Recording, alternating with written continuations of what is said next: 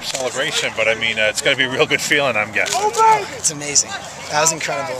We've been working for this all year, and freshman year was the last time that our school got it, so we're definitely excited to come out here and be able to pull off a huge win. Especially as captains too, as seniors, and doing it final year, all that kind of thing. Oh yeah, no, it makes it that much better. It's our senior nights. This is the last time we get to play on this field, and it was definitely the way we want to go off.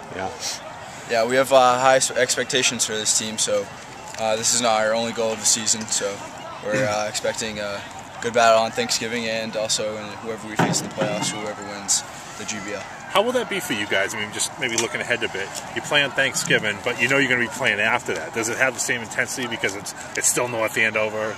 You still want to beat them, obviously, going into the playoffs on a good note kind of thing? Oh, for sure. We know some of those kids, so we know we're going to be up against a good team there in a good league this year, so the record may not show what they're capable of. So, yeah. Of course, we're playing for the bowl. So. What would you say? Oh, we're playing for the bowl too. We have a little bowl that goes between us on Thanksgiving. So oh, really? It's important that we win that one. We need that back. We got it last year, and we want to keep it. Yeah, there you go.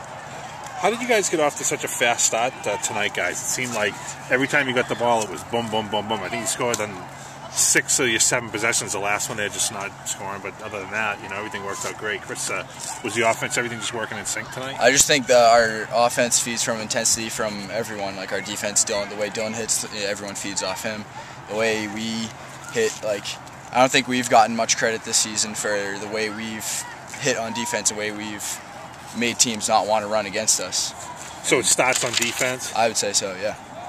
Could you sense that? I mean, when you're in not the trenches so much, but when you're coming up and making a play on somebody, can you feel that they're just like, okay, not tonight kind of thing? Yeah. It's cold, I don't want to get into it. For sure, yeah. Well, that's what we kind of wanted to bring. We've been getting off to kind of slow starts now and then, so we definitely knew we had to come out fast, and you want to get a team so they don't want to play anymore, and I think that's what we were able to do today. Well, you guys put 2 big defensive performances back-to-back here the last 2 weeks. I mean, the 6 interceptions last week, a couple of interceptions, at least 1 interception tonight, but obviously the shutout. Yeah, no, we definitely kind of stick to that motto where defense wins championships. So we know that if they can't score, they can't win. So we just got to keep coming out hard and keep playing, keep pushing around. Was it the game you guys expected tonight? No, of course not. We don't expect to blow out every game, but we expect a hard-fought game, and we expect our team to respond to whatever comes at us. Yeah.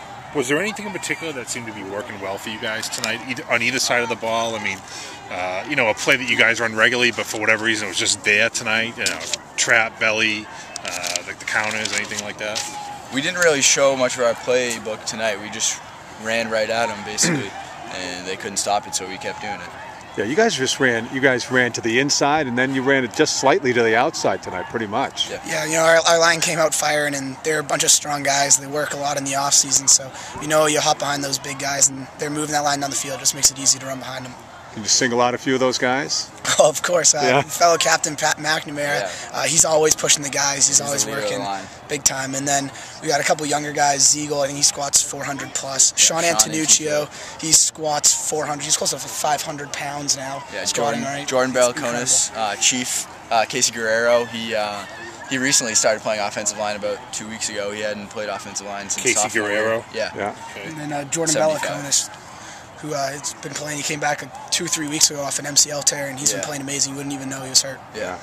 So the first of, hopefully, of many goals. You win tonight, you hopefully win next week, you win your playoff game, and then you go to the Super Bowl, and hopefully you win that. I mean, so first of 4 steps, hopefully, for you guys.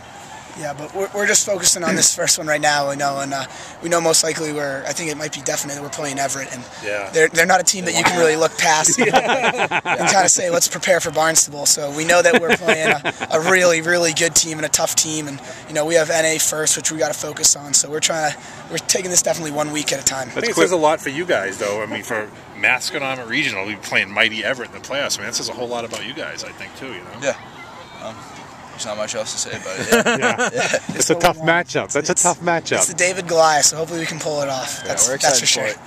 Yeah, good. Guys.